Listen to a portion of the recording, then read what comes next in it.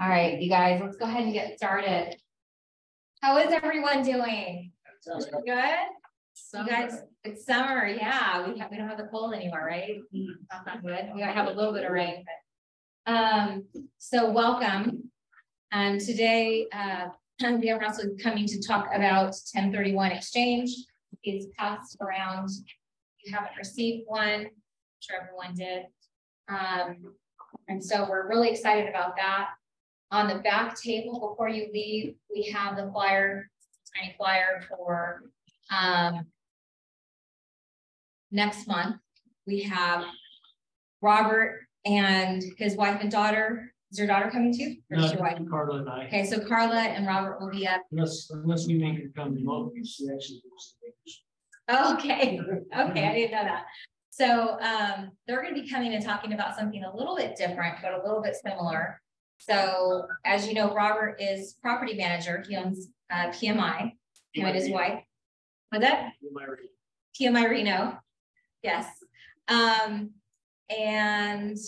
they will be talking, they'll be shedding some light on property management for short-term and mid-term rentals. Mostly short. Mostly short-term. Okay, great. So I don't want to miss that. That's pretty interesting. And I think there's a lot of companies out there, and I was trying to share that with you, is a lot of companies out there that are acting like property managers for short-term rentals. You gotta be really careful with that as a property owner, reliability. And I'm not sure everyone realizes that. So I had a client that had purchased a property with me and moved out of town. And he was looking for someone to property manage or whatever. So of course I would come over to Robert. And he ends up with some other people. And he's calling me, he's like, Ginger, this property management company that I hired, they're renting out the property. They found tenants and, you know, the washer, dryer, or whatever went out and they won't go get a new one.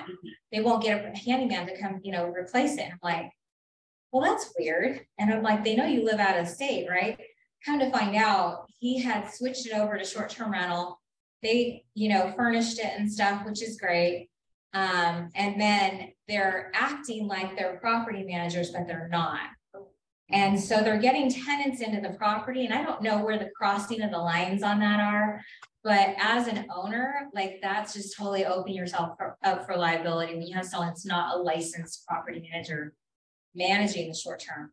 So anyway, hopefully you guys cover some of that. Yeah. I don't know. And we'll talk a little bit about the legislative session too. And the legislative session, which we're all super curious about. Some of the people were concerned about, what was the 280 million has rent control in there. That was vetoed, but there's some other little things that they snuck in there during legislative session, right? They may have. I haven't. Okay. Well, sorry, you're gonna cover that next month, so I'm not gonna. Sorry. I could say that the governor is confident protecting what we have with the laws now. Yeah. Not he's trying to protect against going towards these Californians of these states, municipalities that are doing these crazy laws that will hurt you. Awesome. Good to hear. So I want to go ahead and get into the 1031 exchange. So normally we'll go around the room. We'll do that at the end if we have time. But I want to make sure, you know, most of you guys came for the speaker, not for this. Does anyone have any topics before we get to that you want to cover? Rents? You want to talk about rents? We talked about it, but it's we got a sheet back here just kind of shows what markets like. It's different for sure. We've got some areas in the housing market that's still increasing, mostly single family. Multi-families, a little tougher to rent. Okay. Take a look. If you have any questions, just I have my cards back there. Just give me a call. I can help you. Awesome. Thanks, Robert. In the back, there's also another little flyer. I somehow made it. I was nominated for Best of Northern Nevada for, what is it, Reno News and Review? Yeah. Okay, so congratulations. I really appreciate. So as nominated, I would love to win. So if you guys want to snag one of those little sheets in the back and scan it, and you have to vote for 10 things for your vote to count. So if you need some suggestions, my friend Heather is voted best lawyer, Heather Imes, so you can vote for her. And I can send you a whole list if you need that, but whatever. Heather's great. A voter's guide. Was that? A voter's guide. Yeah, I'll give you a voter's guide. Yeah, I had to do that for some people. They're like, I don't know who to vote for. I'm like, here. So what's that? Yes. Yeah. One cash, Bob Tracy. Yeah, that's true. Not that I would know. All right, so we're going to get to it. Do you want to come in and introduce yourself and tell everyone about you and why we brought you and why you're the person to go to for 1031? Sounds good. Okay. No, please hold your thunderous round of applause. So yeah, I'm Russell Marsan, Senior Vice President with Investment Property Exchange Services. We're the largest qualified intermediary in the nation. So all we do is handle 1031 exchanges. And I've been doing it for 27 years. So I am your personal 1031 resource, right? We give it tonight, not a very long time, literally only about an hour, right? That's a short time period in the scope of all 1031 information. So I want to make this very clear. I don't want you to remember anything I say tonight. What's the one thing I want you to remember? Your name. My phone number, right? My phone number. You can put this in your contacts. Don't put this into your contacts. This is my cell phone number. Don't put me in your contacts as just Russell Marsan with Investment Property Exchange Services. The reason why I say that is because, like, I believe in my heart of hearts that you guys are going to think about me like all the time after tonight. Like tomorrow, you'll be like, hey, I wonder what Russell's wearing today. Yeah, that's what I believe. The reality is you're going to completely forget about it, right? And a month from now or 2 months from now, you're going to have an exchange need and you're going to forget my name. You're going to be like, what was his name? What's his name? So put 1031 right in there somewhere. That way, when you search 1031s, I will pop with your contacts. And that's my cell phone. You can call me anytime. I actually cover Northern California, Northern Nevada, Idaho, and Montana, so I travel a lot. Wherever I'm at, you can reach me on my cell phone. And if you call me at 9 o'clock at night, you don't have to say, hey, I'm sorry for bugging you at 9 o'clock at night. I'm a tax nerd, so by default, I actually don't have a life. You guys will be giving me a life by simply calling me and asking me tax questions. So is there anything, before we get off into the topics I'm going to cover, is there anything you knew 1031 was happening tonight? Is there anything you came here wanting to know for sure? Anything about 1031? Yes. I'm looking at an exit strategy for a 1031 rental home. Okay. Into an industrial warehouse. Okay. I don't have the name of that right now, but sure. Where they actually purchase Amazon distribution warehouses. Right now, their current offering is a property in Kansas and near Tampa, Florida. Both distribution warehouses. The returns aren't as good as I'd like, somewhere in the 5.8%. But I'm at a point in my life where I don't want to spend another winter like I did in Truckee, getting snow off the roof when I could have been skiing to try to rescue a rental house, which is a huge part of my income stream. Sure. And so I'm done with it. It needs a new deck. It needs paint. And so I'm over it. Yep. I'm too old to be shoveling snow over my head at this point in my life. And so I'm looking at a better alternative than what I'm into, and I don't have a lot of choice. I haven't figured out all the alternatives, so that's kind of what I'm looking for out of it. Yeah, you got it. I'll cover that in detail. I was planning on that even without you asking for it. What you're talking about is like a DST, a Delaware Statutory Trust. Yes. Yeah. So, and I'll absolutely discuss that tonight because it's something that very few people actually know about. But I will absolutely cover that tonight. Yes. My question is regarding land. Okay. My father has over 700 acres in Northern California that he's selling. And it's been income property because he's run cattle on it. He's used it for timber and that sort of thing. But he wants to exchange that into apartment buildings or something like that. Is that possible? You're gonna love the answer. I'm gonna cover that tonight, but you're gonna love the answer to what I have to say. I'll cover that in detail, absolutely too. Thank Yes. So I'm looking at into a 1031 exchange, and I'm concerned that with the lack of inventory in the current market, that's going to make it really hard to identify and like name candidate properties. So Sure. strategies to do on that. Okay, sure. I'll talk about that too. Excellent. All great questions. Anybody else? Yes. Yeah, I'm interested in more of the creative financing of real estate, you know, like wholesaling, subject to stuff of that nature. I'm just wondering how I could utilize a 1031 exchange if at all possible. And also just understanding that some of the rules under the current administration have changed regarding 1031s. So just knowing what's currently trends on that. So nothing's changed under the current administration. We are trying to change 1031, and they won't do it. They won't be successful. Previous administration did change the rule, but it didn't impact real estate. Yeah, I can absolutely cover that. Although your financing question, so be a little bit more specific. Are you talking about like exchanging into notes and deeds of trust? Or are you talking about ways to finance a replacement property? Yeah, probably more selling a property and doing an installment sale. just understanding, you know, I'm looking to help people with being subject to or owner financing type of wills, doing wholesaling, and wondering if at all a 1031 exchange can be a tool to utilize with those types of strategies. Because I know that 1031s are more of a tool for traditional approaches. You know, I sell a house with the proceeds in 1031.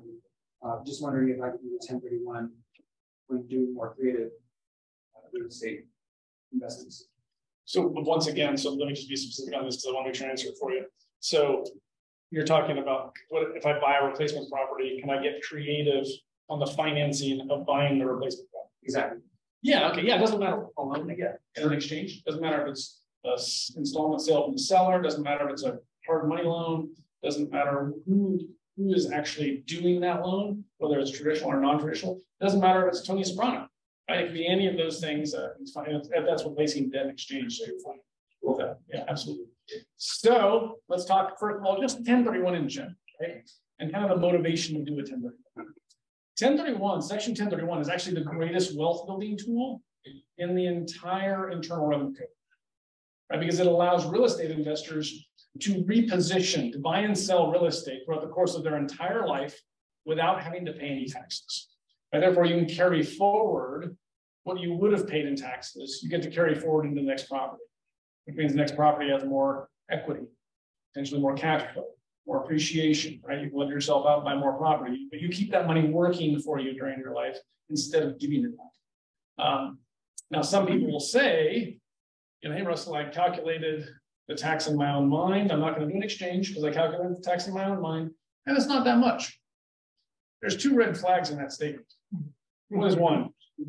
You're thinking. Yes, yes. You calculated it in your own mind. Right? A lot of people just buy real estate.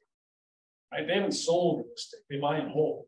And if you haven't sold real estate in 15 or 20 years, you might not be familiar with what the actual tax rates are. Right? Current tax rates, because a lot of people will tell me this, especially in states like Nevada, right, where you guys are blessed to not have a state tax. They'll say, well, I'm selling an investment property. I'm not going to do an exchange because I'm only paying 15% in taxes. Probably not accurate. It's physically impossible for somebody selling an investment property to only pay 15% in taxes because there's layers of taxes, right? Capital gains tax, which is based on appreciation. Right? So you bought a property for $200,000, you sold it for $300,000, the $100,000 it appreciated. That's capital gain, right? That's taxed as capital gain, which is between 15 and 20% to the feds. Whether you pay 15 or 20% depends on your adjusted gross income. Right? So if you're a Nevada resident and selling a Nevada property, there's no state tax. That's cool. If you are, though, a Nevada resident and selling a California property, you're subject to California tax, right? So because any state you sell in, that state has first right of taxation, right? And then secondarily is the state of residence, right? So if it was the opposite, well, actually, Nevada's a bad example because zero tax. Let's say you sold in Idaho, but you were a California resident, right? Idaho's tax is like around 6%. So you would pay Idaho 6%. California, the uppermost tax is 13.3%. So whatever your tax, if your tax bracket is higher than 6 in California, you would owe California the difference, right, between what you paid Idaho, right? So, and so the state of the property is the first right of taxation. But if it's Nevada, then there's no state tax. But there's also depreciation recapture, right? If you're selling an investment property like a rental, then you've taken depreciation. Well, every year you take depreciation, you're actually lowering your cost basis by that amount, right? So if you're taking $10,000 of depreciation a year, and you've been depreciating that property for 10 years, you've lowered your basis by 100,000. Right? So if you bought it for 500,000, your basis is not 500,000, it's 400,000. And if you sell it for 700,000, and it's a $400,000 basis, right? So the $200,000 is taxed as gain. The $100,000 is taxed also, but that's taxed at a higher rate to the feds. That's just a flat 25%. So it's 5 to 10% more on the depreciation recapture than it is on the gain. Right? So when you blend those two together, you know it's impossible to pay 15% because you're going to be paying more than that. And then the last tax is the affordable healthcare tax. And that one's 3.8% on top of all of this. So even as a Nevada resident, it's possible for you guys to pay, 20, 25% in taxes when you're selling an investment property, depending on how much you appreciate it and whether or not that affordable healthcare tax goes in.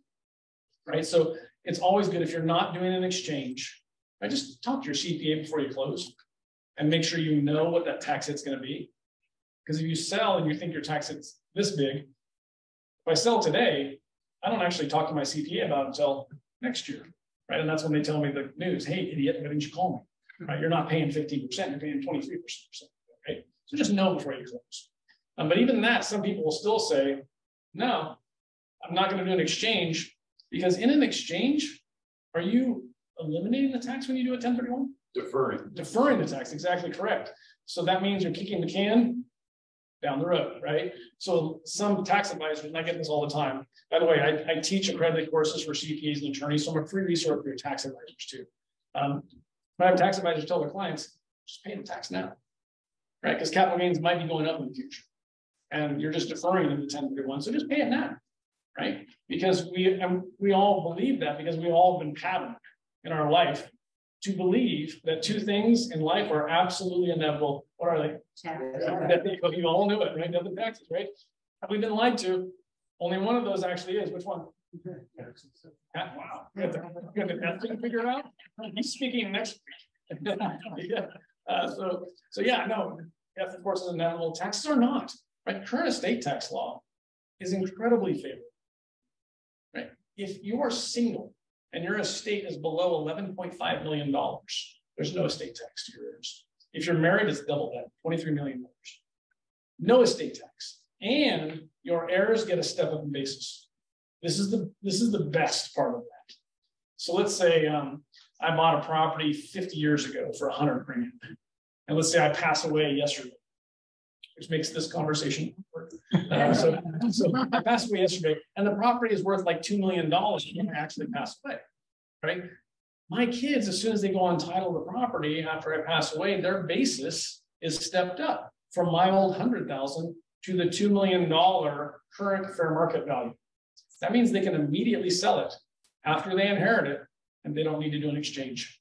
It's 100% tax-free sale, right? Because their cost basis is $2 million, and they're selling for $2 million. There's no gain, there's no profit, right? So that's why we say, don't cash out of your real estate. Instead, just exchange into something else that better suits whatever your current financial objectives are. So I promise you, as you grow in life, your objectives change, right? And as you grow in life, there is always a different type of real estate that will suit those objectives. So don't cash out. Instead, exchange until you die. Yes, we call it swap until you drop.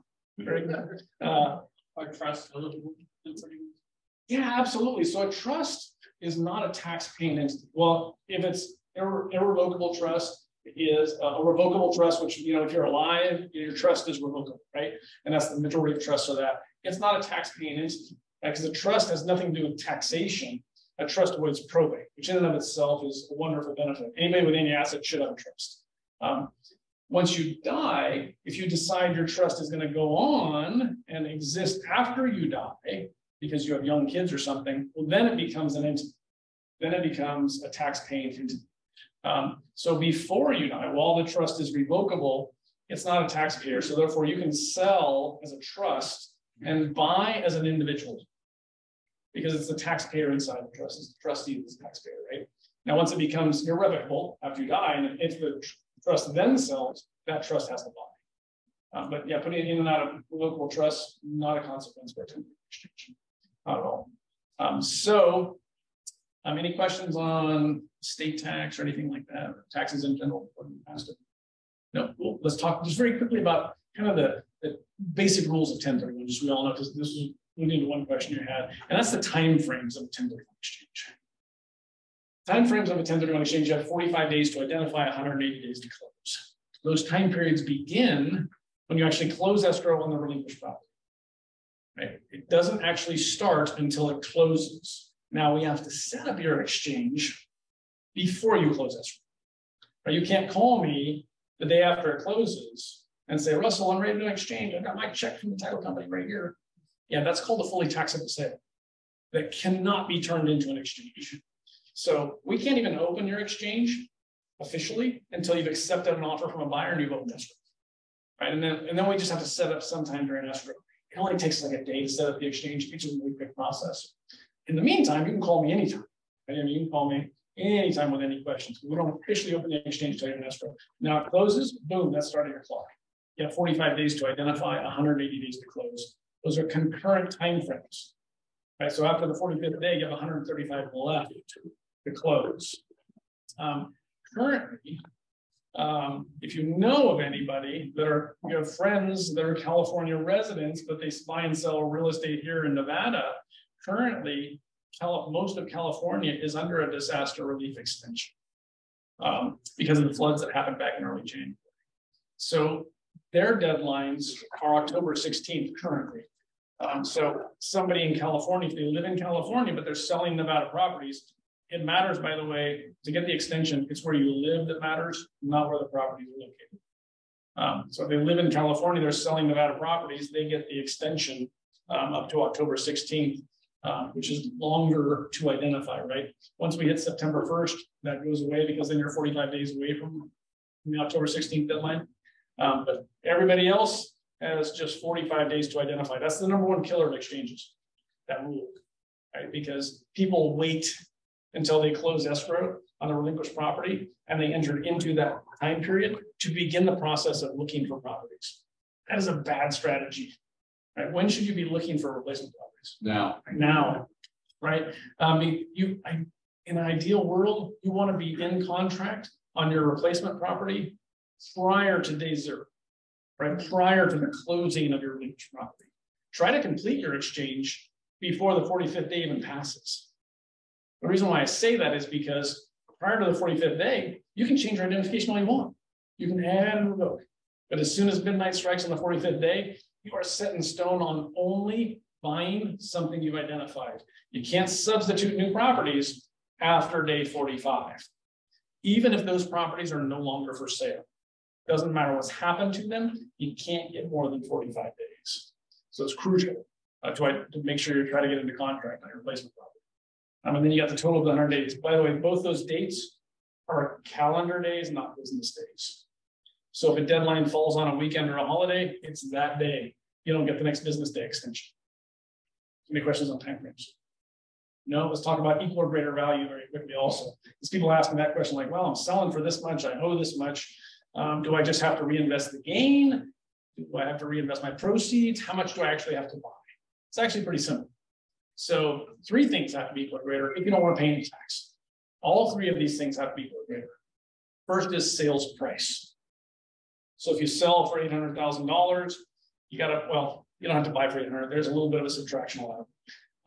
Non-recurring closing costs, those one-time costs of sale get subtracted. Realtor commissions would be the biggest one. Title and escrow fees, transfer tax, those things all get subtracted. So if you sell for $850,000 with those costs, $750,000 is the equal or greater mark you need to buy for. If you buy for less, you're just paying tax on the difference. You've done what we call a partial exchange. It doesn't blow the whole exchange. You still defer most of the tax, but you're going to pay a little bit of tax. So on the boot. Exactly, that's what it's called, boot, right? Strange term, boot. So the other thing that has to be equal or greater is the proceeds, right? So however much money comes out of the closing, all of that money must be reinvested in the replacement property, right? Because some people will say, wait a minute, I put 100 grand down on the property when I first bought it. That's part of my basis. Can't they get that money back? That's not gain. All deferral, gain. You're trying to call that $100,000 you're taking out basis. The IRS is going to call it gain. Who wins? Yeah, the IRS, right? Yeah, so the first dollar that you don't reinvest, they're going to call it taxable gain. They're not going to allow you to write it on its basis. Your basis is going to be fully transferred into the replacement property, right? Anything you touch or anything you buy down in is going to be taxed as gain. Right, so some people choose, they're like, okay, well, I still want to buy down. I don't mind paying a little bit of tax. Or they have a carry forward passive loss in their taxes, and they're going to finally be able to write it off against the gain. Okay, great. But just know whatever it is you're doing is going to be taxable if you buy for less or you touch any money. The third thing that has to be equal or greater is debt. That one just kind of makes some sense from a math standpoint, right? Because if you sell something for $500,000, $300,000 was the equity proceeds, $200,000 was a mortgage that was paid off at closing. Right, so there's $300,000 in your exchange account. You find a $500,000 property because you need to buy it for equal or greater value, but you only have $300,000 to buy that property. How are you going to buy it? You're going to take on a new loan, right? The exception to that is you can replace debt with outside cash. So same scenario, sold for $200,000 was a mortgage paid off. There's $300,000 in your exchange. You found a $500,000 replacement property. It just so happens you have $200,000 of liquid cash in your bank account. Okay, you're going to bring that money in as additional down payment to buy your equal or greater $500,000 replacement property. You're buying it all cash. Fine. You replace debt with outside cash. No tax consequence. Right? To kind of simplify all that math, if you just look at two things, you'll never pay any tax. Buy and sell for equal or greater value and don't touch any money. If those two things happen, that math just all falls into place. Any questions on it? Is that a good play, bringing in 200,000 from a different source? Because now you've tied that up into the 1031 world. Yeah. Too, Yeah. I mean, it's not, now you've lost that liquid cash Sure. into another world. Sure. So whether or not it's a good play depends on your objectives, right? Yeah, because there's no way for me to say it's a good play because it's personal. So if you don't want debt, if you're adverse to having debt, or if the debt is just too expensive now, and you're earning 1.5% on your money in the bank, and you're gonna avoid having to pay 7% on a loan, yeah, maybe it makes sense, right, to bring in the cash. You're saving 7%. But then on the other hand, maybe you want the write-off of the interest deduction, and you want to use that capital for something else. No right or wrong, just whatever works out best for you, whether or not it's a good thing, right? I don't want to make this about me, but I'm so in the middle of this right now. I'm sensing you do want to make it about you. Because I'm almost in a panic. I've got my wife on one part of the country looking at properties to obtain, because I've got a buyer on the hook. Right. And he's 75,000 above asking. Well, there was no asking price. He just wants the property. Okay, gotcha. And it's like, I don't want to lose him. Right. And so I'm in that rush to identify another property. But you haven't closed yet, right? I haven't even got I'm delaying going into contract. You shouldn't be in a rush. Get into contract. Get into contract. Tie him up. Get into contract. But he'd want to close immediately. Well, say and now 45 days would pressure me even more so. Okay, so tell you the fact that you're not getting into contract means he's not closing immediately anyway, right? So I mean, you probably have explained your situation to him, but tell him I'm doing an exchange. My wife is back east. She's looking at properties. Right. We need a 30-day escrow, right? And minimum. Yeah, okay, that's all I'm saying, right? You can ask for more, right? But tie him up and get a 30-day escrow. You've just given yourself 30 extra days on top of the 45 to find some property, right? And don't close it unless you find something, if that's what you feel you need to do. Then I better write that into the contract. Yeah, you can write contingencies like that. Write in something where it's sure. This can't close. Absolutely. Absolutely. I've identified a property. Absolutely. Absolutely. So time frames closed and done. Now let's talk about the cool thing. And this is alluding to what you were in the back. What's your name? Lori. Lori. Lori, this is what Lori brought up earlier, and that was talking about land and buying some kind of improved property or whatever. So that really comes down to like kind, right? In the 1031 exchange, if you sell real estate and buy real estate, those two assets involved in that exchange have to be like kind with one another. So I'm going to throw out a question here. Who here, by a show of hands, has never been involved in an exchange yet? Okay, Lori, since this was your initial question, I'm going to ask you. In the back there, you raised your hand. You've never been to like a 1031 class before, have you? Have you done much studying about 1031? I just got my real estate license. Okay, cool. We're going to test you. We're going to test you. And by the way, thanks for volunteering. So Lori, in an exchange, like I said, you can sell real estate, buy real estate, for all tax, but the two properties involved in the exchange must be like kind with one another. So Lori, let's say that you own 5 acres of land. It's like a building lot, has no income coming off it, never has.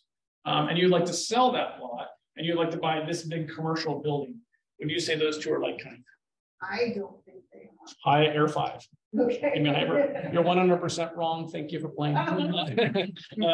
So the way you answer to Lori is total common sense, right? If I was not in the industry, I'd answer exactly the way she answered. And I'm a visual person. If you tell me something has to be like kind and I'm selling land, I think I have to buy what? Land. If I'm selling a rental house, I've got to buy what? Rental house, commercial for commercial. Not the case. All real estate is like kind with all real estate. Excellent. It's not what the property looks like that makes it like kind. It's how it's treated. If a property is treated as business or investment, it's like kind with any other kind of business or investment purposes. The raw land, even if it provides no income, you hold it for appreciation, which is a valid form of investment. Okay. Qualifies absolutely as like kind. So the raw land that Lori owns, the 5 acres, does she have any income coming off that? No, well, depends on what she's growing. By the way, yes, it is. By the way, I need more brownies. Brownies. So yeah, there's no income coming off it. Also, you can't depreciate all, right? Because there's no improvements on it. You can only depreciate improvements. So if you own raw land, then you have what we call stagnant equity. Right? That land is worth $500,000. That's $500,000 not providing you with any income or depreciation. You can do an exchange. You can buy a rental house. Okay, now your $500,000 is producing cash flow. Now it's also providing you with depreciation to help negate the income tax due from the income on that asset. And in a lot of cases, it's a faster appreciating asset. You can do that all free using the 1031 exchange. So if you or anybody you know has land and they're just sitting on it, hey, you can do an exchange to something else. Right? A lot of people hold land because they've inherited it or they originally bought it cheap and they thought they were going to build on it, and they're not. But then if you say, hey, you should sell it, they're like, it's not costing me. I'm just going to keep it. That's an incorrect statement. It's costing you a lot in opportunity cost. And you have $500,000, it's not earning you any money at all or depreciation. So it's all like kind. So if it's all like kind, why even have that term like kind? People used to trade like cars for land or art for cars. Or... You're half right. We did used to do exchanges on those asset classes. We used to be able to do exchanges on all kinds of personal property, right? Which is what you're describing. So yeah, you can exchange, boats, planes, tractors, arts and collectibles, which you described also, livestock. They were all exchangeable. The Jobs Act, and that was previously, right? The Jobs Act in 2017 changed 1031 forever. And it eliminated all personal property type exchanges. Now it's just real estate in 1031. But back then, when you're talking about personal property, like kind was very specific, right? You could not exchange a boat for a plane. It had to be a plane for a plane, a boat for a boat. You couldn't intermix those. But now it's just real estate. Now it's just real estate. But there are a couple types of real estate that are not like kind. One is a personal use property. Your primary residence. That's a personal use property. For 1031 purposes, your intent must be to hold for business or investment purposes, for personal use. Right? So your primary residence doesn't qualify 1031, which is fine, right? Because you already have a phenomenal tax benefit when you sell your primary. Right? Because if you've lived in it for 2 out of the last 5 years, you get to use another section code of the IRS, and that's section code 121. That's the primary residence capital gains. So as you get, if you've been in it for 2 out of 5 years, you get to exclude a little bit. So we have any single people in the room? How much do our single people get? $250,000. Do we have any married guys in the room? How much do you get? 500. No, I get 2. your wife gets 500. You just got to be happy. Yes. She's on the East Coast right now spending it.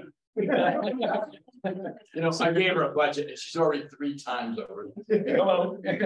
And you're going to say, that's okay, dear, because you believe in 4 words: happy wife, happy life. Good man. So, yeah, sorry. Can you make the primary residence? Yeah. What if the replacement property is a property that we then move into as a primary residence? We're going to talk about that in just a second.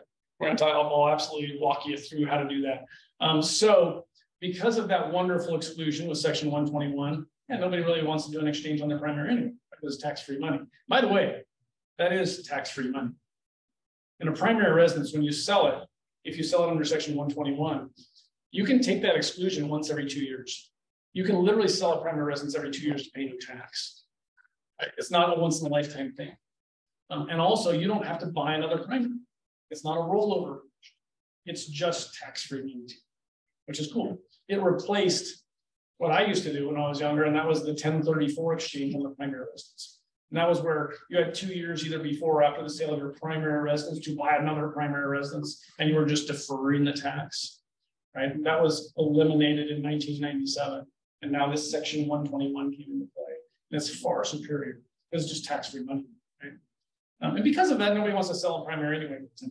But exactly your scenario, a ton of people would love to, hey, I own a couple rental properties or a piece of land, and I'd like to take all of that money and use it to buy my dream home, right? Well, if it's personal use property, I can't do it with a 1031. What I can do is go through a conversion process. The IRS created your dream scenario back in 2008. It's a revenue procedure. The revenue procedure is 2008-16, and it is actually a safe harbor revenue procedure. The IRS rarely titles anything safe harbor, because if they do, that means if you follow their guidelines, you are safe from them, which they normally don't like us to feel, right? If you follow these guidelines, your exchange can't be challenged, can't be overturned. Right? So here's the guidelines: sell your investment properties that you would have gotten killed in taxes if you just sold it outright. You don't have to pay any taxes. Do a 1031. Buy your very expensive dream property all cash. Here's what you need to do for the first 2 years. This is the time period. For the first 2 years after the exchange, you have to treat that property 2 ways. You have to do both of these things in the first 2 years. One is you have to limit your personal use to 2 weeks a year or less, or 10% of the rental history, whichever is a greater number. Right? So if you rented it on Airbnb for like 300 days a year, you can use it personally for 30 days. Now, also keep in mind, if I'm going there to, like, work on it, mow the lawn or something, is that a personal use visit? No, it's a maintenance visit. So legally, there are ways to use it for more than 2 weeks a year, but nevertheless, that's the first thing to do, is limit my personal use. Second thing I have to do is I have to show income on it. That's a crazy low standard. I only have to show 2 weeks per year of income on it. That's it. So if it's truly a dream home scenario, what is the last thing you want in your dream home? People, right? Tenants or whatever, right? So this is a way where you can sell investment properties, not have to pay a dime in taxes, take all that cash to buy your very expensive dream. And all you have to do is limit your personal visits for the first 2 years and find a buddy to rent it to for 2 weeks a year and claim that on my taxes. After 2 years, guess what I got to do? Whatever I want. I can move into it as a primary. I can treat it as a pure second home or vacation home. I never have to rent it again, and the IRS can't challenge my exchange. It's a safe harbor. That is fantastic. Yes. There's one third thing that you need to do during that 2 years. Okay. And that is do all the improvements that you want to do for yourself while it's still a rental, and you can write them off. Sure. Yeah, absolutely. Absolutely. Good point. So, and it depends on now, but so you stated a certain word though. You said improvement, right? So whatever you do to your investment property, you're gonna have a tax benefit in one of two ways, right? If it's a repair, which is the smaller ticket items, right? Then you get a write-off 100% of that expense in that year against the income, right? But if it's an improvement, that's the word you said. If it's an improvement, that's a bigger ticket item. Roof, remodel, deck, things like that, right? Bigger ticket items, improvements, add to basis and get depreciated, right? So you get the tax, you only get the tax benefit, you get 1/27th of it, you know, for as long as you have it in rental service. As soon as you move into it, you don't take depreciation anymore, right? So yeah, there, I mean, so, but it just depends on what you're doing with their improvements or repairs. Yeah, good point there. So any questions on the whole conversion of primary residence? Did you say you only had to rent it for 2 weeks? 2 weeks a year, each of the first 2 years. And then 2 out of the 5. 2 out of the, no, 2 out of 5 is your primary residence thing, right? This is just the first 2 years after the exchange, you have to treat it as a business use property first.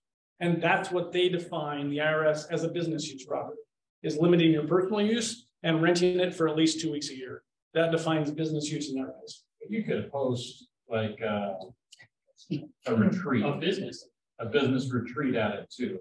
Like that's a business use. I think a lot of people might think, oh, I have to rent it out to somebody. Sure. But you could just host people for a business retreat, whatever that means. Yeah. So you 1031. And then yeah. But it's real flexible in that business use. Sure. What is your name? Mitch. Mitch. Yeah, Mitch, I like your creative thinking. But I would ask you to defer all of your tax fraud questions to your own CPA. I know, I'm just joking. But yeah, you're right. Right. If you have a business use on it and your CPA is cool with, yeah, absolutely. Then you want to do some retreat and you want to expense it out, go for it. Yeah, it's fine. I mean, it's a minimal amount you have to claim on, right? That 2 weeks a year. It's pretty easy to establish to get over that threshold. And you just do that for the first 2 years and you're golden. After 2 years, you can do whatever you want. You can move into it as a primary residence. So that's super cool. No, yes. When you talk about the conversion, is there any special process you go through with the IRS or just... The only, yeah, there's no, you don't have to claim to the IRS, hey, we changed it. It's just they'll automatically know because it's in your tax records, right? Because you're no longer doing a Schedule E on it. It's no longer a rental property. That's your primary. So you're no longer claiming it on your taxes as an income property. And now it's your, it's your mailing address, your primary residence. So no, there's no notice given to the IRS. There's no, and it doesn't trigger any kind of tax.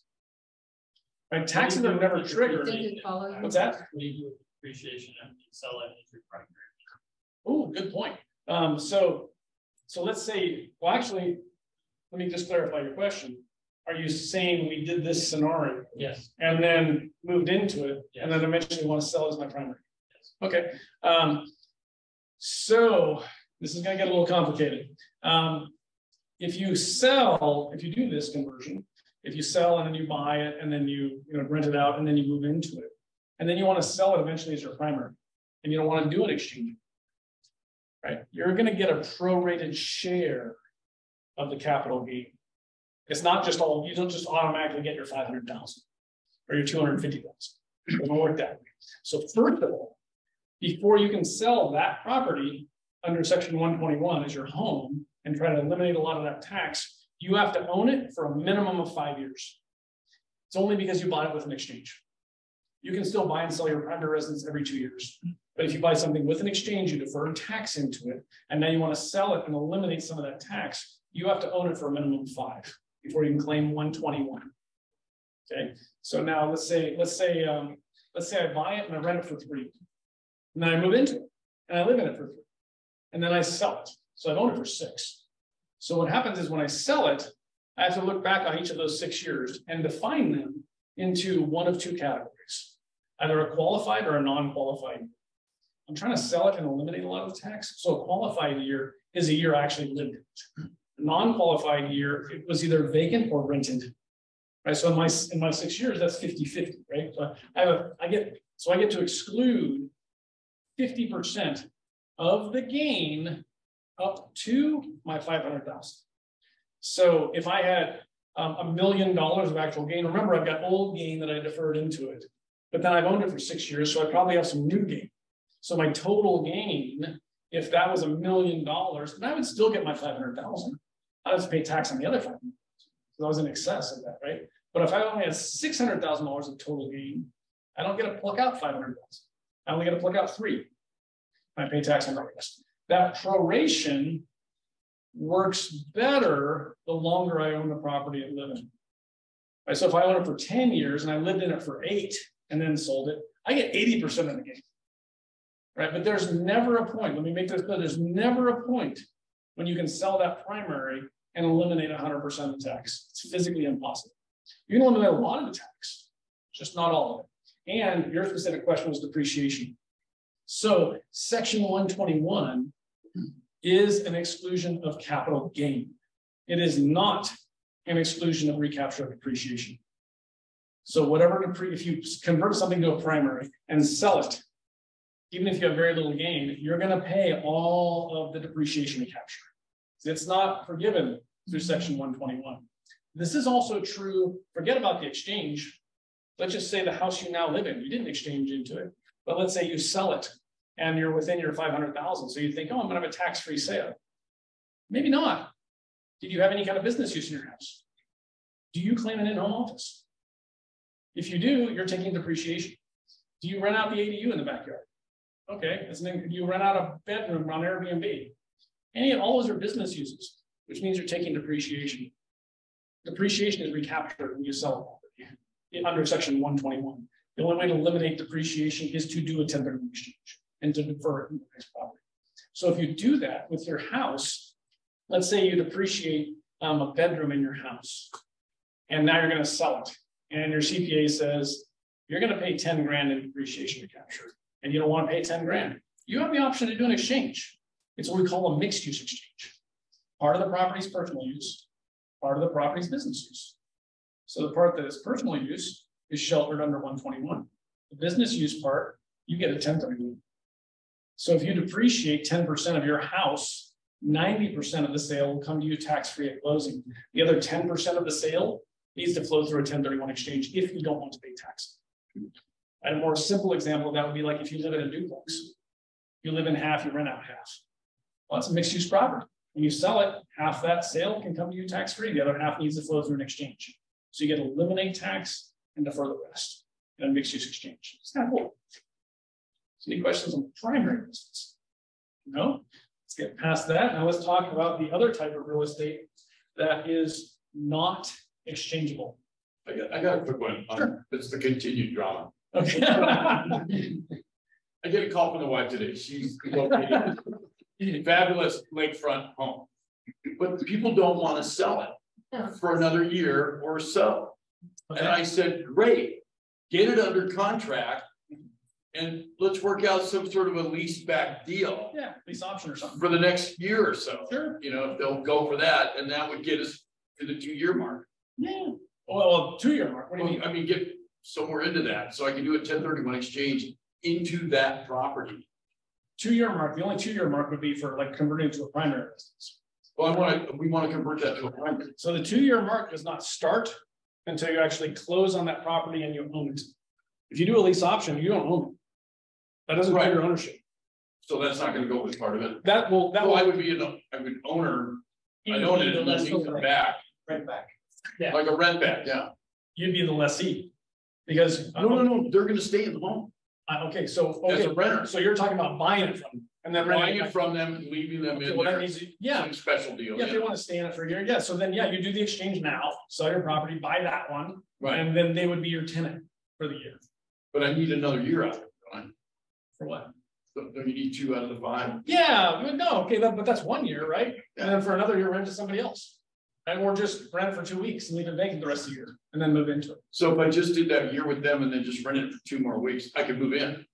I'm not telling you that. I mean, you're hearing different things than what I'm saying. I mean, it's something like I kids in a personal residence, you know. Yeah, it won't be that one. It shouldn't be that one, right? For the first 2 years, you shouldn't live in it for the first 2 years. Okay. Now, what you actually do is between you and your CPA. I got it. Right. I'm just telling you the same. But I need to get part of that second year rent. You need to rent it for. Well, so you don't have to. I'll just live in a PO box somewhere. You don't have to. You don't have to. Yes, you don't have to rent it for the full second year. Right. You rent it for 2 weeks, but you can't live in it for that second. Right, so it have to be vacant. Oh no, I'd never live there. Yeah, that's. I just take the money. I will not be involved as a. That was never my I will plan. never be a co-defendant. We're good. Yes, yes. Do you have to own it for 24 months or have it in your taxes for 2 years? Well, so you're saying either. Like if you bought it in July. Yeah, the code, Does it say 24? the safe harbor says 24 months. Oh, yeah. Although I see a lot of CPAs do their interpretation of that and say 2 tax returns. You know, so once again, I just say the safe harbor. It's up to you guys to follow it or not. You know, because your CPA is going to possibly tell you something different because they're going to say like, you're not going to get audited because we claimed income on it for half that year. So on paper, it still looks like an income whole year. We didn't write that's your primary residence, but that's between you and your CPA, right? I just tell you the safe harbor. It's up to you guys. And if you guys want a good tax fraud advisor, sounds like Mitch Hasbro. It's all good. It's all good. Yes. Yeah, this is a good example of what I was wondering of how, if at all, can we use 1031 exchange in more creative aspects of the fact that you have potential lease option deal in the works. The 1031 could interface with that. So a lease option would be that's not this example, right? No. But a lease option is something that can be used to benefit an exchanger. So, like for example, like if I need more time, I'm afraid of the 45, 180 days, right? So let's say that the property that I'm buying is being built, and it's not going to be ready for another 8 months. Okay, well I can't sell my relinquished property because all that's way longer than 180 days. So my buyer says, I want to buy your property. Great, let's agree to terms now. Let's do a lease option. So that way you'll have control of the asset, my property too. You'll be able to move into it or do whatever you want with it. And it's because an option is not a transfer of ownership. The benefits and burdens of ownership are not transferred. So it doesn't trigger any time frames in an exchange. So then you let them take control of that property, they give you some option money, and boom, 6 months later, you're ready to close on this one. So you say, okay, now we'll exercise the option and I'll sell you. Right. Same thing on your buy-in, right? If you need to do a lease option, if you need more time to sell, but you found what you love, you want to tie it up, great, do a lease option on it, right? To give you time to get your property sold. That's going to take a lot longer. So lease option can be used very creatively to give you more time in a 1031 exchange if needed. Can you 1031 exchange into a opportunity fund? Opportunity zone, you cannot. In an opportunity zone fund, you are not buying fee simple ownership in the real estate. You're buying into a partnership, right? You're buying stock. And it's not like kind of real property.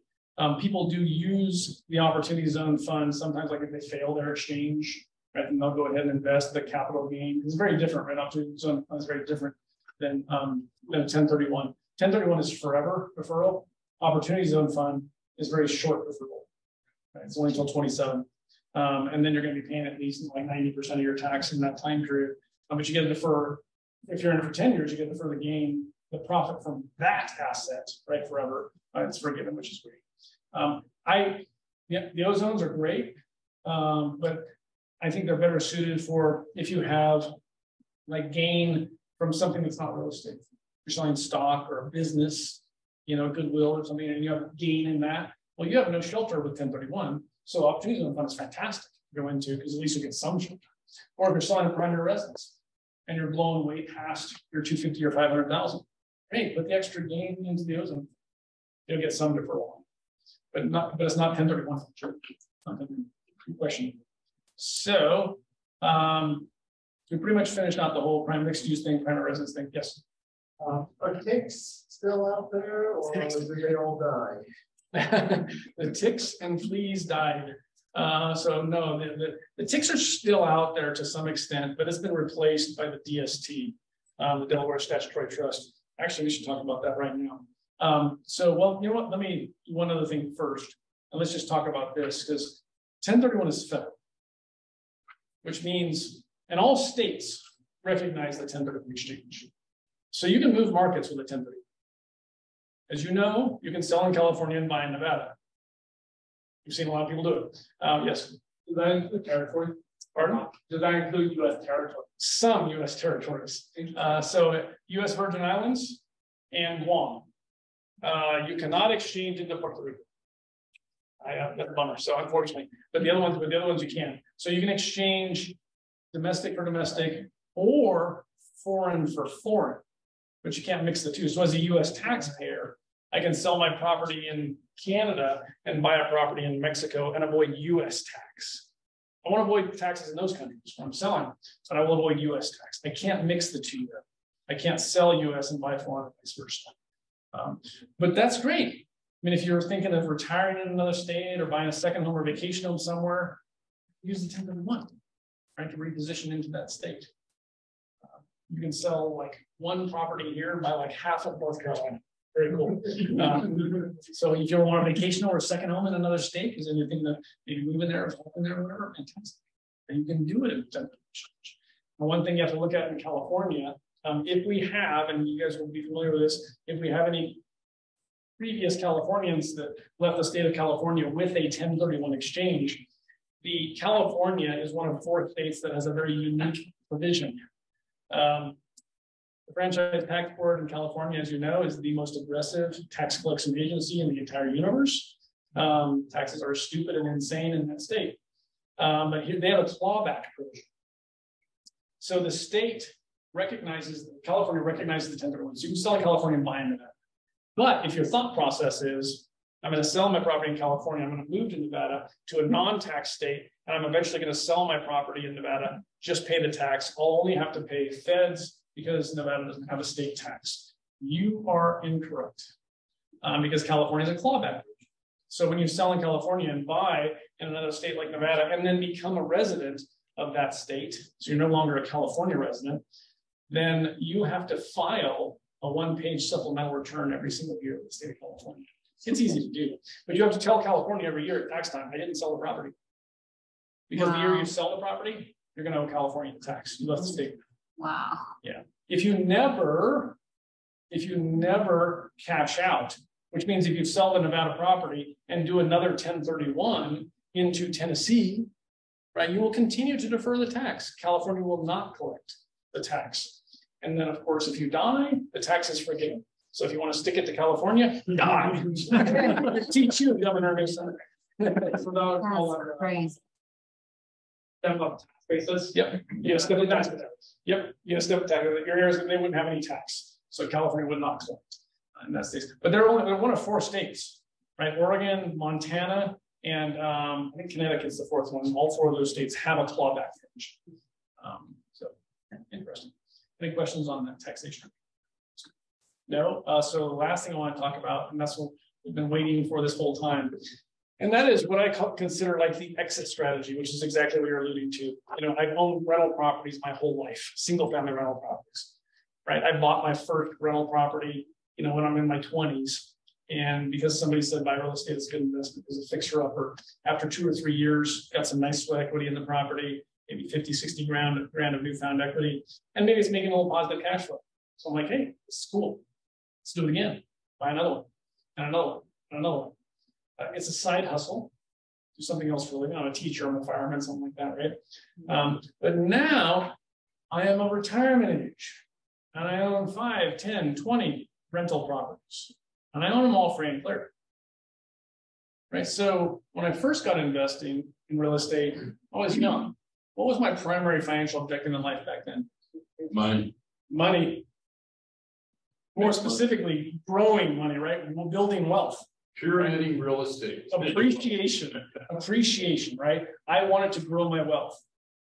So is the primary financial objective of single family rental properties, is it cash flow or appreciation? What do you think? Yes. Appreciation. It is appreciation. You're 100% correct. It is not cash flow. Cash flow is a consideration, right? You have to get X amount of cash flow to keep the property. It needs to be a consideration, but it is not the primary financial objective of that asset class. It's appreciation, right? So, and it is, that asset class is one of the best ways to build long-term for appreciation. Fantastic way. Buy and hold single family. Fantastic way to build long-term. That was my objective back then. I'm now at retirement age. I have a ton of equity now, and I'm at retirement age. What's my primary financial objective in life now? Cash flow. It's not appreciation anymore. Cash flow. It's cash flow, right? Because in fact, I want preservation of capital. And I don't want to lose any equity that I built up over the years. And I want to maximize the monthly income. Okay, well, if that's the case, you shouldn't own a single family. If your primary financial objective in life is cash flow, you should not own a single family. Other types of real estate are designed for cash flow. That's in the commercial. Right, so commercial, industrial, mini storage, multi-family apartment complexes, those are designed for cash flow. Those provide better cash flow. And then on top of that, the next objective beyond cash flow is passiveness. That's what you were alluding to. And I don't want the headaches of real estate anymore, especially just coming off of COVID, right? Not being able to evict tenants, and now all of a sudden you're like, oh man, I'm finally going to evict the tenants now. I've lost a lot of income. They didn't have to pay, and now I have to spend 40 grand to put this back into service. So I'm going to just put this back into service and have another rental property. Why? Why would you do that? At your retirement age now, get the heck out of those assets, go into commercial. And if you want to go, passive, you go into commercial triple net lease. And that's a very passive form of ownership. But here's the problem. This person I'm describing to you has only owned single family before. I'm not familiar with commercial. I'm not comfortable. They're very comfortable buying single family, owning it and managing. But they're not comfortable with commercial. But yet they need to pivot to that if they want to achieve their objectives. So then the dilemma is, well, I don't want to buy my own commercial properties. I'm not familiar with that. I'm not comfortable. And that's where the DST comes into play. There's already suitable replacement properties that are ready-made for 1031 exchangers to go passive. What I'm about to describe to you, this DST, which stands for Delaware, like the state, Delaware Statutory Trust, this type of asset class was approved by the IRS as like-kind replacement property for 1031 purposes back in 2004. So there's over 20 years of history in our industry because it's been around longer than it was approved. But it is a form of replacement property in a 1031 exchange. And what you do when you buy into a DST, you're buying a fractional ownership interest in an institutional grade asset. What I mean by institutional grade asset, it's a 90, 100, $120 million Class A asset somewhere in the country. Right? They're called institutional grade because in the past, only institutions could afford to buy and own these kinds of properties, like REITs, insurance companies, things like that. Now, because of this structure of the DST, the small-time investor selling a $400,000 rental property can actually invest in an institutional grade asset and reap those kinds of passive benefits. They're 100% passive, right? We call it mailboxing, even though it's digital now, so that's not really true. All you do, you have zero, as an owner, zero duties and responsibilities. You just receive monthly income into your bank account automatically every single month. Can't wait. And you can never be asked for cash calls.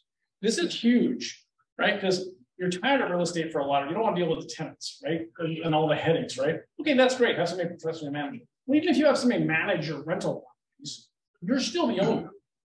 So when the roof gets replaced, who's getting the call? I am the owner, right? I've got to come out of pocket for all those expenses. Not a DST. Any repairs that have to be done to these assets are paid for through the fund of the management asset, the asset manager. The investors can never be asked for a penny of cash call or anything during the hold period, which is huge. So it is truly 100% passive. Now these properties, you should not buy into a DST if you're thinking, hey, I'm just going to buy it for like a year and then I'm going to do something else. You need to think that you're going into it for its life cycle. Its life cycle on average is about 4 to 6 years.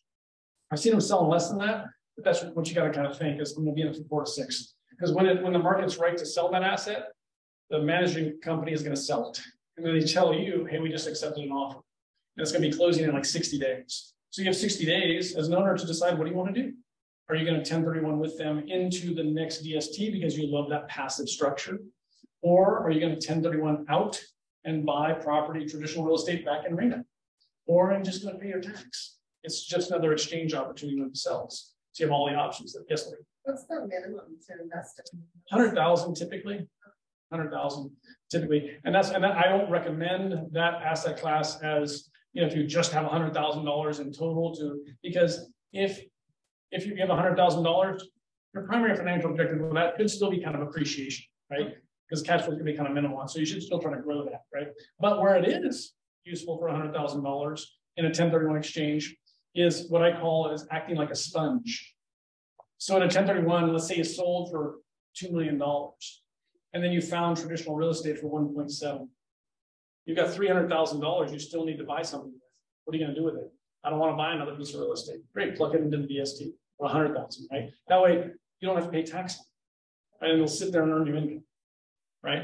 Another thing we see the 1031 used for before the pandemic, then by far the number one reason why people went into DST is because they wanted to retire from active real estate and just go 100% passive, right? Since the pandemic, we had this crazy low inventory market, which we're still kind of in. And so when it's a low inventory market, exchanges fail at a higher percentage because of that 45-day rule. Right? You're trying to find properties, you're writing offers, but you're competing with 20 people every time. And you're losing out every time you write an offer. And then you get to day 40 and you're like, we haven't gotten into contract on anything. So to heck with that, let's just plug it into a DST. And then we'll just let it sit right out for 4 to 6 years, see what's going on in the market 4 to 6 years, no one sells, and then we'll come back out and buy traditional real estate. Because there's always DST inventory available, always. And it's like a 5-day close. It's a cookie cutter deal from a 1031 standpoint. So a lot of people use them as backup properties or as an actual default strategy to go into. Yes. Do your DSTs use leverage, or is it just an all cash deal? Most are leveraged. So the sponsor company buys the asset themselves first before any investors come in. And they typically come in with 50% down payment. And so they get a loan on the rest. There are exceptions to that, right? Because remember, the DST was actually created for 1031 purposes, right? So they create all these different DSTs to satisfy exchangers. Most exchangers need to replace some kind of debt. So this 50% works really good. So if you're coming in with $500,000 of cash into your DST, you're buying $1 million slice of that DST. And that's what your income is going to be based on. That's what your depreciation is going to be based on, right? The $1 million. And then you're going to earn cash on cash based on the 500,000. But if you have to replace debt, it's a cookie cutter because you're not qualifying for the debt. You don't have to fill a loan application. But you automatically assume it, and it's non-recourse financing, and it's not on your credit report. So it's from a 1031 standpoint, the debt replacement is fantastic. But some of them, if you just want to be all cash, if you don't want to have any debt on the asset, then there are DSTs that are all cash. Some exchangers also are selling properties with a much higher debt ratio, right? They're like 80% debt, 20% proceeds, but they need you to exchange because they pulled cash out while they own the property, but they want to sell and they don't, because even though they get this amount of money, they pay tax on all of it, right? So they also have some highly leveraged DSTs for those people, right? But the vast majority are 50% leverage. Is it treated as a partnership? No, it is not, because you can't exchange into a partnership interest. It is not. It's a trust. You're buying an interest in the trust. It is considered fee simple real estate, which is very good. It does withstand the like kind muster. So you share in that depreciation also? Yeah, you get so it's real estate. So you have all the benefits of real estate. Right? You're receiving the income, but then you're also able to take the depreciation. And the nice thing about this is an example of a leveraged DST, 50%, right? Let's say the property you sold had no debt on it, and it was a $500,000 property, and you had fully depreciated, right? That means if you go out and buy another $500,000 property, you have your old basis came with you. You have no new depreciation to take. But if you buy a more expensive property, the amount you bought in excess of what you sold for is brand new depreciation, brand new basis.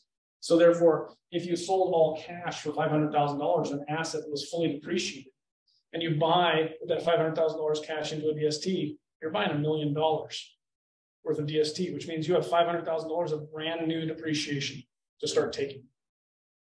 So yeah, it's a great benefit to it. Yes. What's the cash flow like with the say $500,000 DST as opposed to like a duplex or triplex or something? It varies, right? So these assets are regulated through the Securities and Exchange Commission. So they're sold to securities brokers. So you have to sit down with an actual licensed broker that deals in DSTs. And then at that time, they would say, okay, here's the 30 or 40 different offerings that are open right now in the country. And they all have kind of different returns, right? Traditional real estate, like this commercial building, right, would be like probably in the 4 to 5 cap rate. And that's cash on cash. Forgive me, it's not cap rate, it's cash on cash. Right. So if you're putting in $500,000, you expect 4 to 6% in actual cash flow off the property after expenses are paid, debt management, all that stuff, right? And then there's other types of properties besides traditional real estate. Because you can exchange in anything that's a real property right. So there's oil and gas leases. You can exchange into a DST that's based on oil and gas leases. So you don't own any real property, but you own the production of that oil and gas lease. And that's exchangeable. And those things pay currently 10 to 12%. So there's different, you sit down with the straight book and say, okay, well, I want a little more return here, taking a little more risk here, but I want to stay in traditional real estate here, and diversity, you pick and choose, right?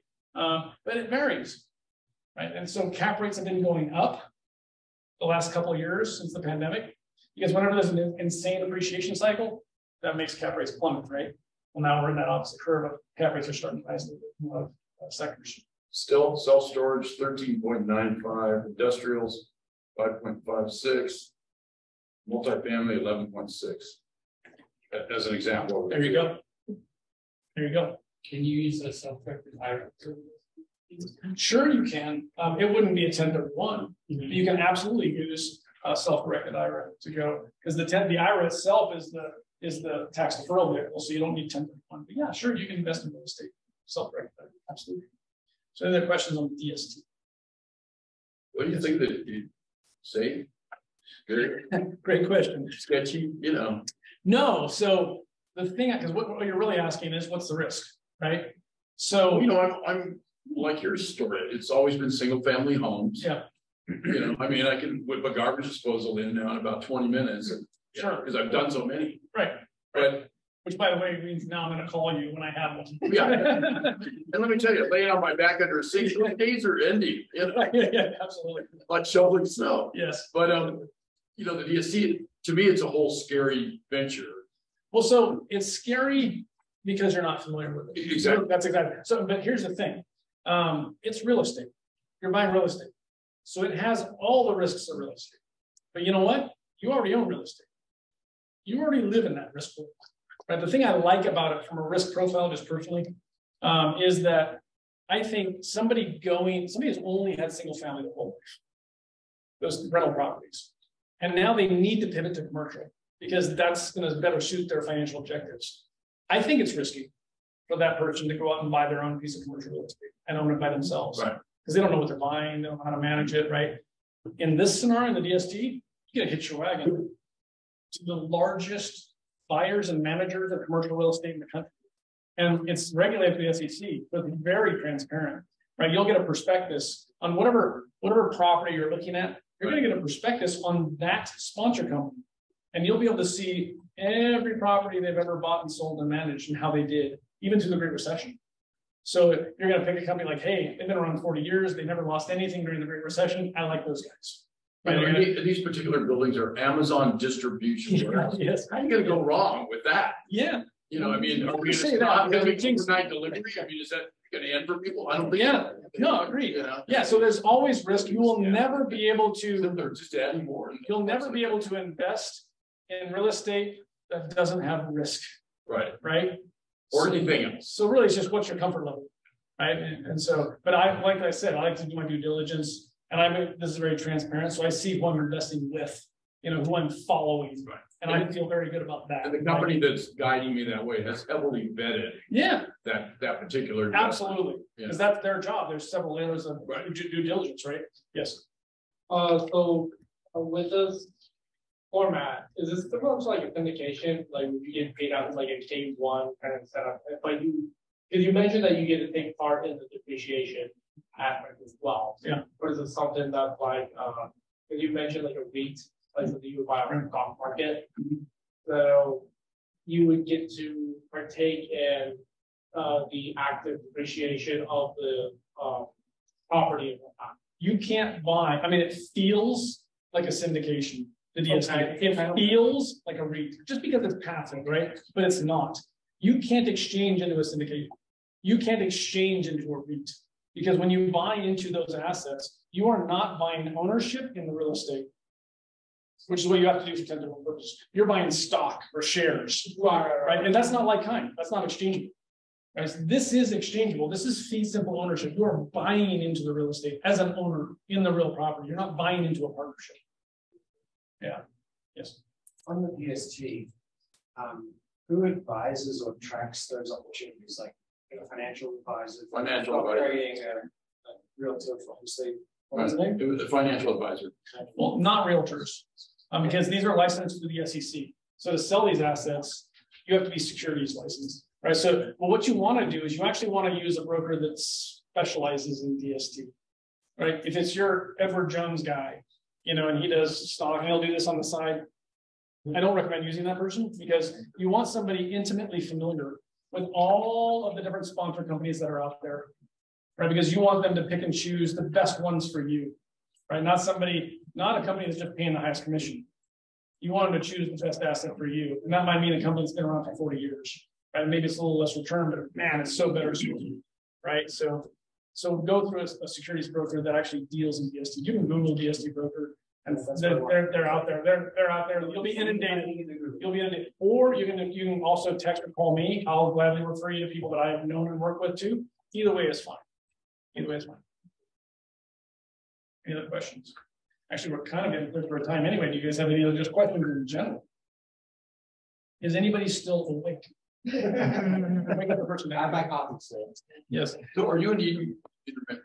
Yeah, we're the largest in the nation. That's all we do is Hamilton. Our closest competitor does less than 50% of the volume we do nationwide. So I can use you for this exchange? Yeah, of course. Yeah, call me. Yeah, we can get it set up in a couple hours. What's that? My cell phone number. It's on the brochure. It's on the brochure. Yeah. And you can go ahead and call me 9 o'clock tonight. We'll answer. It's all good. I'm waiting by my phone every night with a bucket of popcorn. Waiting for you. Have you done a lot of the DST stuff? Oh, a ton. Yeah, I do thousands of exchanges, right? So I've done, I can't count how many things, and we've been doing them since before 2004. They were approved. So there's a long history of DSTs in the industry. There are intermediaries, percentage fee based. Oh, great question. We didn't talk about that. So just very quickly, because that's important. So you guys. I hate to put you on the spot. No, this is good. I'm really glad you brought it up. So I'm going to throw out a question, you guys. You can just throw out an answer, right? Who do you think is the governing body that oversees us? Who regulates us? What do you think? You can just throw out an answer. SEC. Not the SEC, but that's good. IRS. Not the IRS. Treasury. Not the Treasury. No. States. Not the state. FTC. CNC. Yeah, you're the closest. Those of you that did not answer were correct. Nobody. We are 100% unregulated by the federal government, which is freaking scary, right? Who holds your money when you do an exchange? We do. Escrow closes. They have to disperse funds to us. We have to hold your funds. We have legal title to your funds for up to the 180 days until you close on your replacement property. We can literally do anything we want with your money. We can commingle.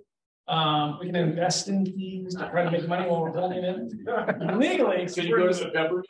yeah, I was gonna say, since we're in Reno, yeah, I can take your money to Peppermill and I'll be breaking no laws. And try to double up your dough. So it's scary as hell, right? So you have to be very careful who you use in our industry, because I've been doing this 27 years, over the last 20 years, there's been literally over $1 billion, with a B, $1 billion lost by QIs for a lot of reasons. Some theft and embezzlement, some just bad safeguarding of funds, risky investments, bankruptcy, all that stuff. And there's a lot of stories. There's a famous Nevada, Las Vegas. There was a company out of Las Vegas, a QI, Southwest Exchange. Great company. They were around a long time. They had number one market share in most of Nevada. And the people who had started that company were fantastic, ethical people. But then they decided to retire after many years. And they put their company up for sale. Well, the person that decided to buy that property was a plastic surgeon in Las Vegas. I think there's only like 2 of them there. So this plastic surgeon had actually created a patent for a breast implant. And he wanted to he thought this is going to be amazing. If we can just launch this, and go public with this, it'll be insane. We'll make tons of money. It'll be huge. So what he did, the attorney of the plastic surgeon said, hey, you can buy this intermediary, Southwest Exchange. You can use their funds that are in their coffers and to launch your IPO. And of course, when you do that, when you launch an IPO, what's the only direction the stock can go? Up. Of course, always up. Yeah, always. Never can go down. So they said, so it'll go up, it'll double in a day. We'll put the money back in the coffers and we'll close everybody's exchange. They did that. And of course, it tanked. Absolutely tanked. Lost their clients' funds. Couldn't complete the exchanges. Exchanges failed and taxpayers had to pay their tax. That was not illegal. Nothing about what I just said was illegal. So you have to be super careful, right? With a qualified intermediary. People actually come into the business, set up shop, and then just abscond with the money. There is an actual American Greed. Have you seen American Greed, that show? There's an American Greed 1031 episode, unfortunately. Yeah, there was this his name was Ed Oakland. I know. He was like, I don't have enough fear. He was like Bernie Madoff, right? One of those guys. So he wanted this lavish lifestyle, and his lawyer said, hey, buy an exchange company, you can play with the money and you can buy your toys. You just have to put the money back when they're going to close their exchanges. So he did. And he started buying yachts, helicopter, jet, beachfront properties in Miami Beach, all that stuff. That was before the Great Recession. The market was insane. Tons of money was coming in. Well, then the market tanked. When a market turns like it did then, exchanges stop, like literally stop overnight. And so what happened was there were no new exchanges coming in. He was robbing Peter to pay Paul initially. And when no exchanges were coming in, he couldn't take the new money coming in to pay for the old exchange moving out, couldn't liquidate. So all exchanges failed. He did actually something illegal. He was actually sentenced to prison. He's since died in prison. Once again, those people lost their money and they had to pay their tax. So you gotta be careful. We are the largest intermediary in the nation. Our parent company is Fidelity National Financial, a multi-billion-dollar corporation, a Fortune 300 company. We put into place voluntarily the highest level of safety and security, not just to protect our clients, but also to protect our status on our stockholders. Right? Because if a failure on our end would be devastating to our stock. So we have the highest level of safety, security, and transparency. We won't play with your money. And we want you to know we're not playing with your money. Because when your funds come into an exchange, we create a segregated commercial bank account that we name you on. So you know we're not playing with your money. You will earn the interest on the funds while we're holding it, not us. So you know it's safe. Right? So your funds are safest with us, period, end of story. So yeah, thanks for asking that question. What were the fees? What are the fees? So did